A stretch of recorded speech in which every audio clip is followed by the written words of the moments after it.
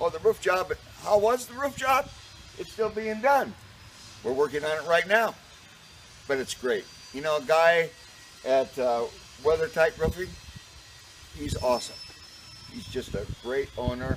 I enjoyed him, his honesty, his integrity, and that's why we hired him. But we enjoyed our roof. We had many choices of color. He's made the roof nice, and he's very honest. And that's why I like him in this valley. I've been out here since the 70s, and the guy's been out here a long time. I've got to know him. I do some business with him outside of here, and that's really it. It's a family. It's his family at Weathertight to my family here, and I appreciate him.